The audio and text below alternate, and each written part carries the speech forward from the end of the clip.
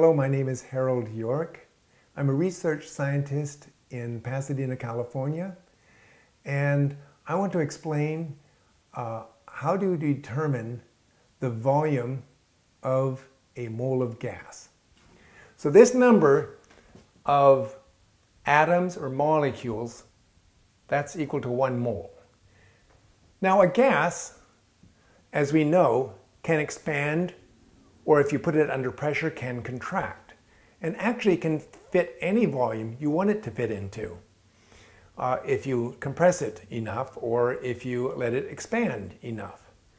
The formula to measure volume, pressure, temperature, and with 1 mole is P times V equals N, that's the number of moles, times a constant called R times T. If you want to know the volume, and you have of 1 mole, N equals 1. So now the volume is equal to this number R multiplied by T and dividing that by pressure. Now, there is something called the standard pressure and temperature.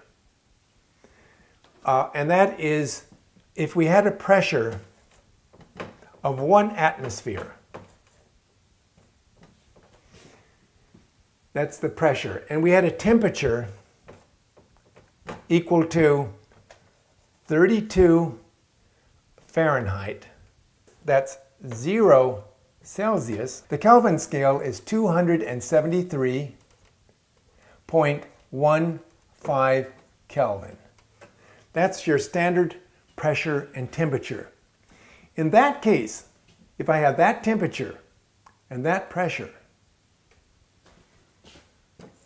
the volume of 1 mole is 22.4 liters. So let me remind you, 22.4 liters is the volume of 1 mole of gas at standard temperature and pressure. STP is what this is called.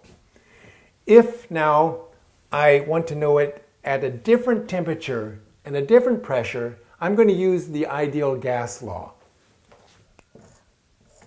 So remember that the volume is equal to this constant R times T divided by the pressure. And this is 22.4 liters times the temperature divided by 273.15 Kelvin. And I have to put the temperature in Kelvin.